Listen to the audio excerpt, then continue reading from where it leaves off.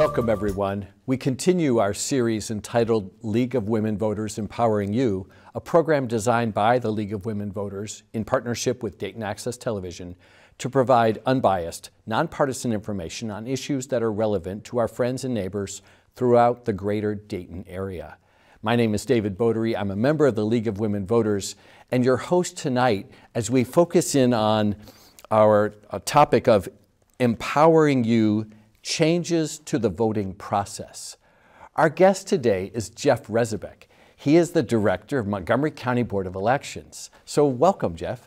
Thanks for having me and to have an opportunity to speak about the House Bill 458. Absolutely. And it is exactly what we're going to be talking about. Many of you may not know that we have a number for the law that is enacted starting April 7th entitled House Bill 458, which essentially is going to be introducing a few, I think, minor, but probably to you they're more considerable, changes as it relates to the voting processes that we follow.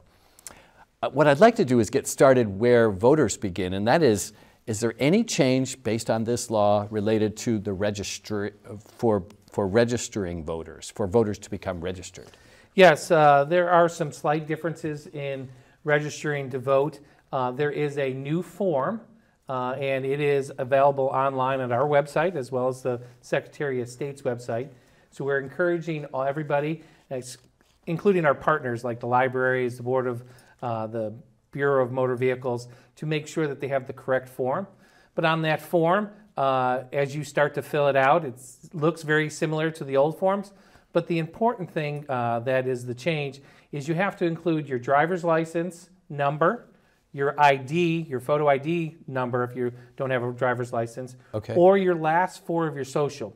You can no longer send in a copy with your registration form. So okay, it has to be just one of those two or three numbers to provide. Okay, and as long as people understand that, they have opportunity to ensure that they've properly registered. What if a person was registered before without those? Do they need to re-register? No, if you are currently registered, you do not need to do anything with regards to that unless you've moved your address here within the county, or you moved from out of the county into Montgomery County, or if you're viewing this and you happen to see it and you moved out of Montgomery County, right, make sure you register with your current Board of Elections if you've moved. Otherwise, if once you're registered, you're good to go. You don't need to do anything with regards to House Bill 458. Okay, good. So, all right, I go to register to vote, and I can do that at the Board of Elections. I can do that at the Bureau of Motor Vehicles. I could even pick up the form at the library. Would I then need to mail it? Yeah, you would mail that into our office. If you did register at the board, at the Bureau of Motor Vehicles, they have online stuff that they click that. You can also register online, but registering online, you have to have your driver's license number or your ID number plus your last four of your Social Security. So there is a restriction that you need all three of those, or at least the two of them, the driver's license ID number together.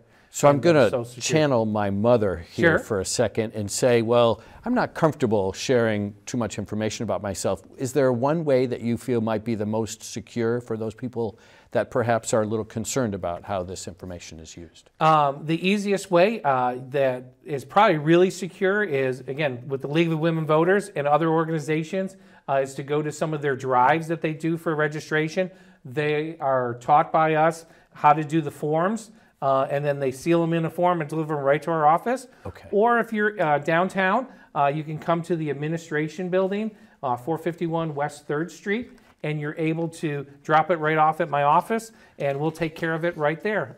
We do have a drop box outside the back part of the Board of Elections, the administration building, and if you are downtown, not wanting to get out of the car, you can throw it right in that drop box. It's a big white box right at the back of our building. And that's the same box that I might use if I want to submit an early vote, right? And I want to drop it at the voter drop box. Absolutely. That is the same box. If you've been down there, you know where it is, and that would be an excellent place to drop any of your absentee ballots once you've completed them. Right. Okay, good. So, all right, I'm now a registered voter, and so I've completed that process. Let's make sure, though, that I know how far in advance I need to become registered so that I will have the opportunity to vote at my next opportunity. Great question. Yes, the last day to register is the day before the first day of early voting. So for this May election, the first day of early voting would be April 4th. Okay, so the last day to register for the May 2nd election is April 3rd. Same thing for November. It'll be in an October timeline for that. However, if you happen to register after that deadline, please do, because then you'll be all set for the next election. Right. Perfect. All right, so we're registered to vote. We did it in advance within the proper time frame. So now imagine that I'd like to participate in the upcoming May election. What are my options? I assume that in the past I used to be able to do early voting, I could mail in my vote, or I could vote in person. Is that correct? Absolutely, and you can still do any one of those three. So then in what way might the law change how I approach those votes? The biggest change for you is that it would be between the ID, okay? And there are some changes. Those that are coming in to vote on early voting, it is the same as election day voting, so that's the two different days. You do have 28 days to early vote, plus election day, but you will need your driver's license or state ID. You can have it, and it can have either an old address, as long as, or your most current address, as long as you're currently registered at an address here in Montgomery County. This is a change. You can use your military ID, and this is another big change that people used to talk about. You can use your U.S. passport. What you cannot use, and this is probably the important thing, and it wasn't it's not, we don't see it a lot, but it's really important for individuals. You can no longer use your utility bill, a bank statement, or like a paycheck, a government check, or anything like that. Additionally, you used to be able to just give your last four of your social, or if you memorized your your Ohio driver's license number. Right. Those are not acceptable anymore on early voting and or election day. Okay. Now, you do have that absentee ballot voting, and you do have to fill out an absentee ballot request form. That does require either to have the Ohio driver's license number, your ID number, or the last four of your social security number. And then you can also, this is a slight change from the in-voting, you can do a copy of your ID. Oh. But you have to have the front and back of your state ID, or if you're going to use your passport, we need the photocopy of the ID page on your passport. Let me make sure I've got that then. Sure. So you're thinking if I want to do absentee mail-in vote, I request my absentee ballot, and in that request I would have to include those either pieces of ID photocopied, or I could include my license number, as long as I also included my Social Security, last four of the social? No, you can have any one of any those. one of those Thank three. The ID number, we'll say driver's license or ID, or your Social Security number, or a photocopy back in front of the ID, or the photocopy of the passport. And if I think about that, really this is all in an effort to try to ensure the security of the person voting is the person, right, that we're working with. So a photo ID provides some evidence that this really is me. Absolutely, and that's been the big push here in the state of Ohio, and from many of the directors and deputy directors, boards of elections from around the state, is to make sure, and our Secretary of State always talks about it, it's easy to register and easy to get there in the voting booth and that, but it's also hard to cheat. And this is one of those mechanisms that we really see it take place, that we're really trying to ID that. Plus, just to add in, throughout the state the last year, prior to this law becoming in place, we actually looked at, a lot of Board of Elections looked at what was being used. Here in Montgomery County, it's about 98% of the voting public use their state ID and driver's license number already.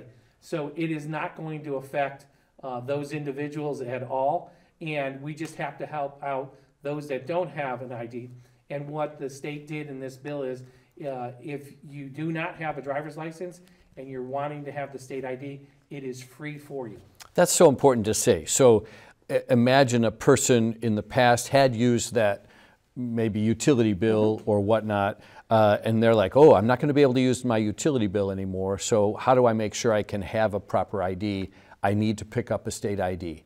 And so I can do that for free, and I could do that then where? At the BMV. Oh, okay. They're the ones in charge of all that. They will give out those free IDs. So that would include any BMV in Montgomery County. Yes. And there are a number of them, as I think about my own teenagers who learned to drive, and we had options for where we might take our tests and whatnot. So I could choose whether it's West Carrollton or whether it's in, I suppose, Centerville, wherever I decide I wanted to go. Absolutely, wherever there's one that's open. Okay. Just look at their hours to make sure you arrive there when they're open. For sure, for sure. All right, so I've got my ID, or maybe I've chosen now to use my passport, which is kind of cool that I can use that. I don't use it very often, to be honest, so maybe that'll give me another chance. Is there anything else that I should be aware of as it relates to my options to vote? Yeah, there's a couple of additional things. With regards to making the request for your absentee ballot, if you're choosing to request an absentee ballot, and we always encourage the public, absentee ballots are increasing on usage because it gives the voter an opportunity to sit at home, look at those candidates or issues, research them, and make a great decision however they choose. But with the way the law is now implemented, you have to make the request for the absentee ballot 7 days prior to the election day. Okay. And there was a real reason behind that is the previous law said you could ask for it up till noon on Saturday before the election day.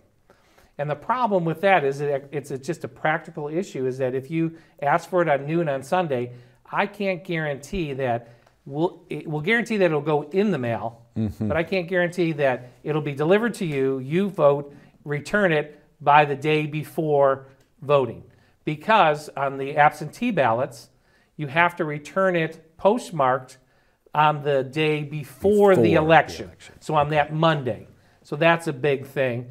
To make sure that happens. So why they moved it back that 7 days is to be realistic to the voter, to make sure that they're having the opportunity. Now, if you have your absentee ballot and it is Monday night, or let's just say you wake up and it's Tuesday morning and it is election day, please still fill out that ballot, take it down to the Board of Elections and put it in our drop box right outside as you're going into work or as you're coming home. As long as it's in that drop box by 7:30 on Tuesday. Now, you have to have it in the drop box. If it wasn't mailed and postmarked the day before, it's sad to say it's not going to count. Okay. So we're always encouraging voters to contact us if they have questions about that. Absolutely. And so I'm going to channel my mother again because my mother isn't driving.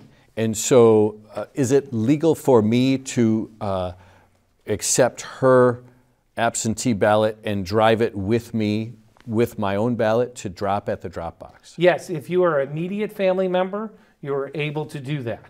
Okay.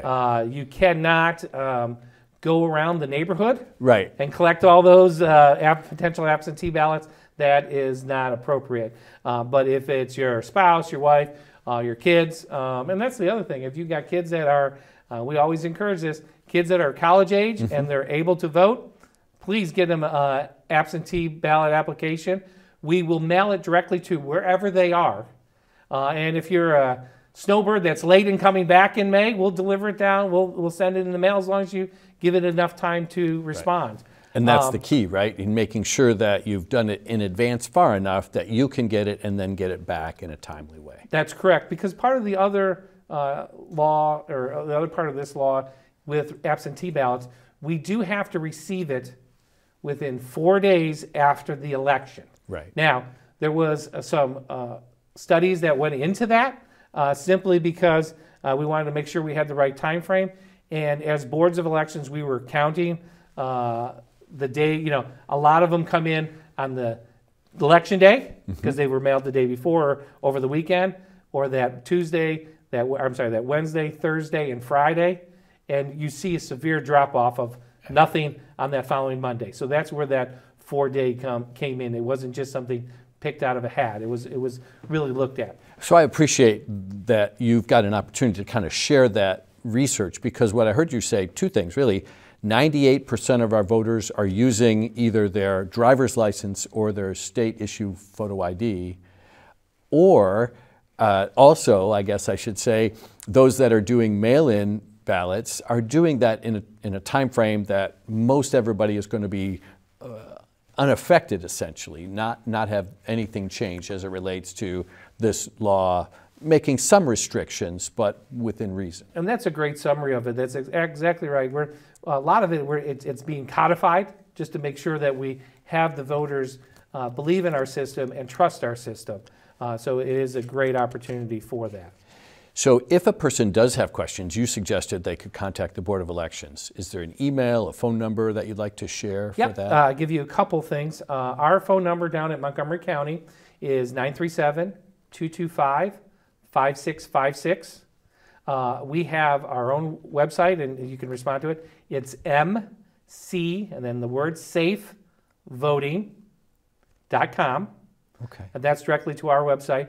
Or you can go to voteohio.gov, which is the state site, and all you have to do on that one, and this would be helpful to the surrounding counties, you go in that website and you pick your county, and it'll take you right to your appropriate Board of Elections.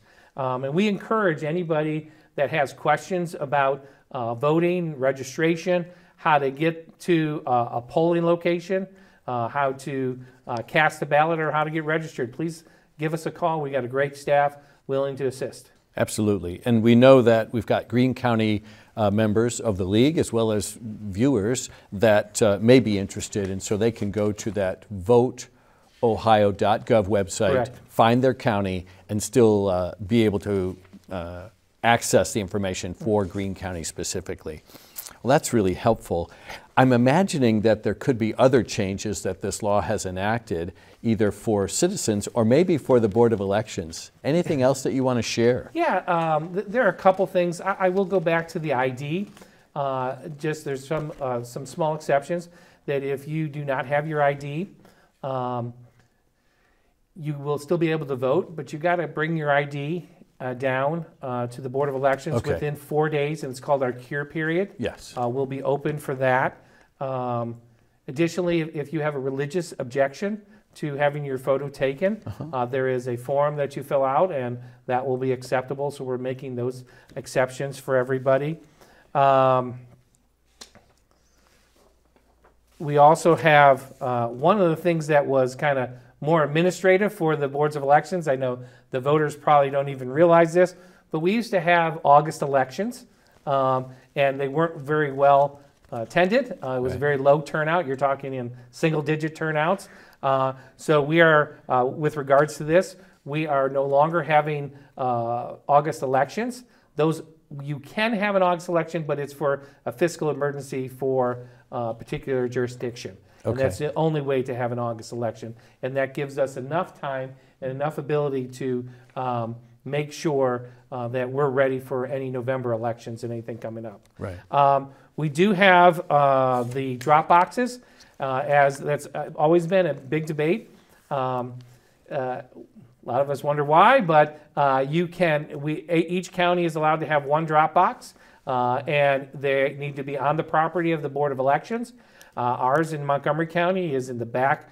It's on Vista View is the actual road the name of the road, and that you just pull right up, put it right in. It does have 24/7 videotaping, so it's secure. Right. There are a lot of lights out there. It is the big white box.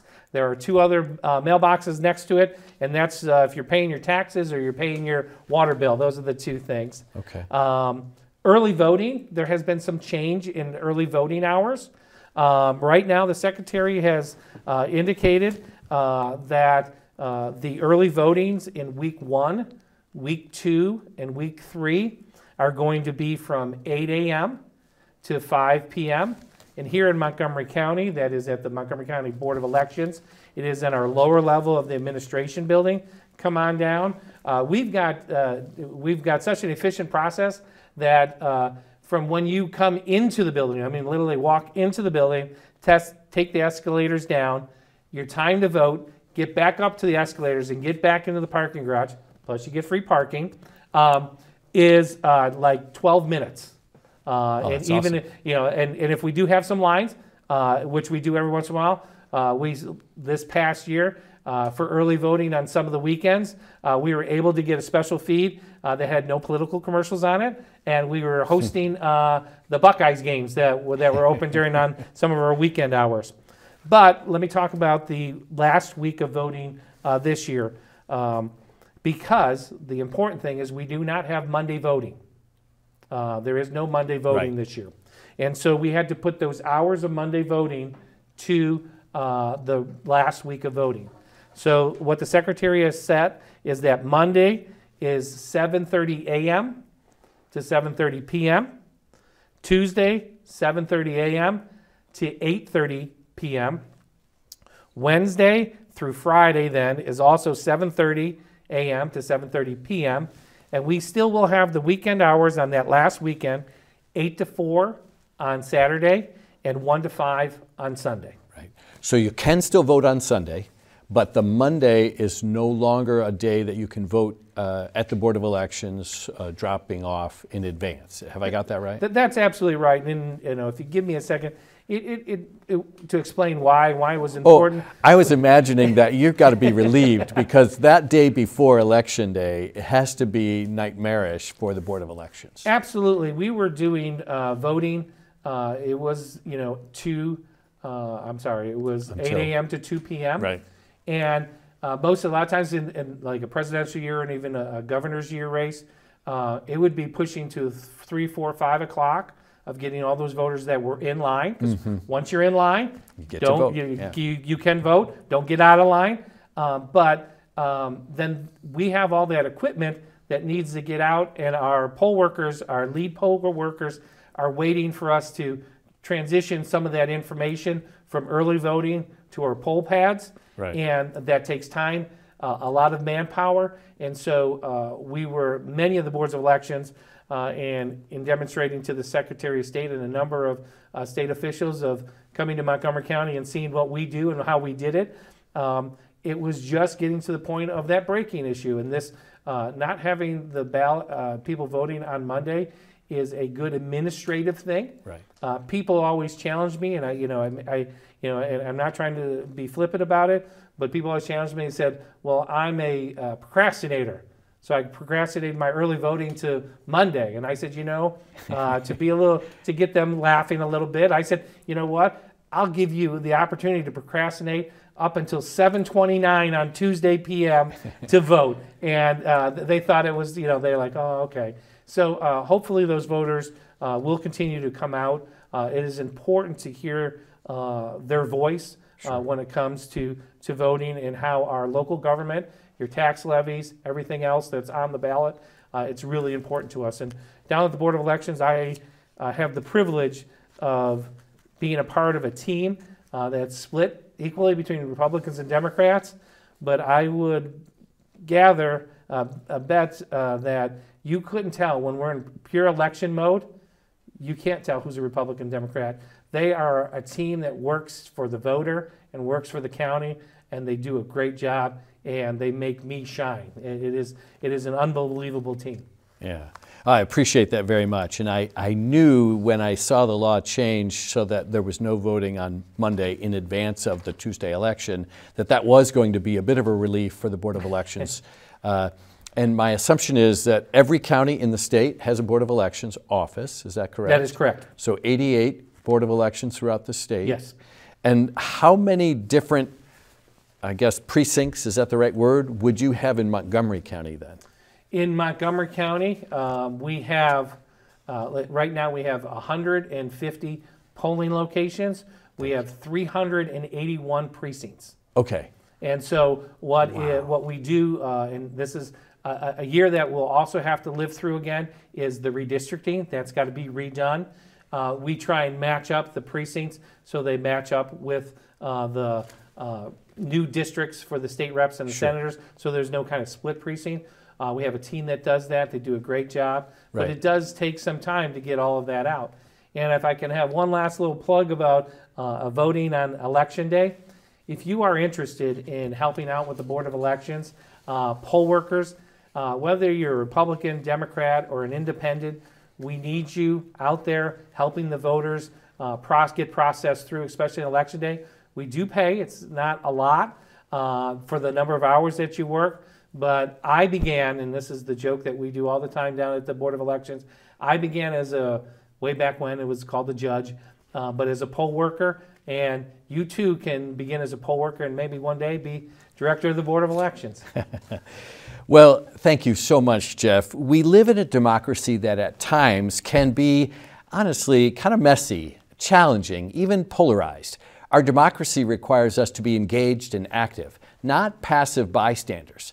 It starts by becoming a registered voter, and it continues as we educate ourselves to vote, and then it relies on our active participation in those elections. So I want to encourage everyone to not be passive, but instead to be active in our democracy, again, by participating every election. I want to thank our guest, Jeff Rezabek. He is the director of Montgomery County Board of Elections. I've really enjoyed the conversation. I'm sure people are going to have questions, and so we're going to make sure that we've got some resources available both through the League of Women Voters website as well as here in the programming. So we've got some links to websites that'll be helpful to you. The League of Women Voters encourages everyone to participate in every election.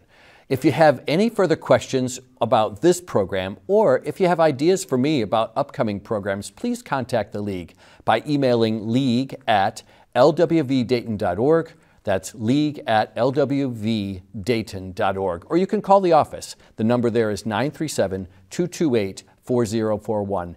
Thank you for sharing your time with me. Thank you, Jeff, again, and everyone be well.